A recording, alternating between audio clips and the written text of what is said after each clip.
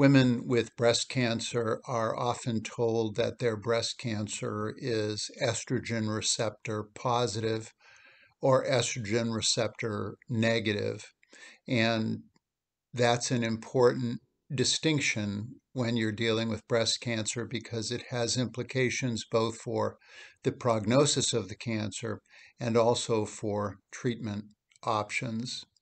So, what is the estrogen receptor? Well, what is estrogen?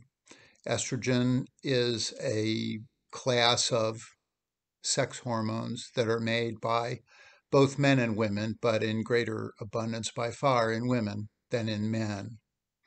Estrogens exert their effects throughout the body in a variety of ways, far beyond this little video to describe.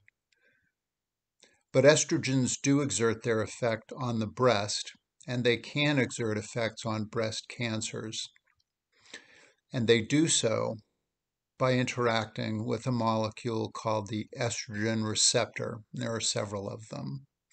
Estrogen receptors exist on the cell membrane, the outer wall of the cell. They exist in the walls of mitochondria, which are the little battery packs or energy packs that power the cell. And they exist in the wall of the nucleus, where the DNA of a cell is kept.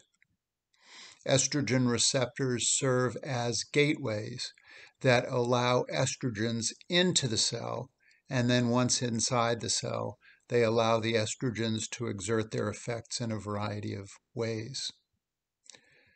Some breast cancers are estrogen receptor positive, which means that the cell wall can permit estrogen to get in. Other breast cancers are what are called estrogen receptor negative.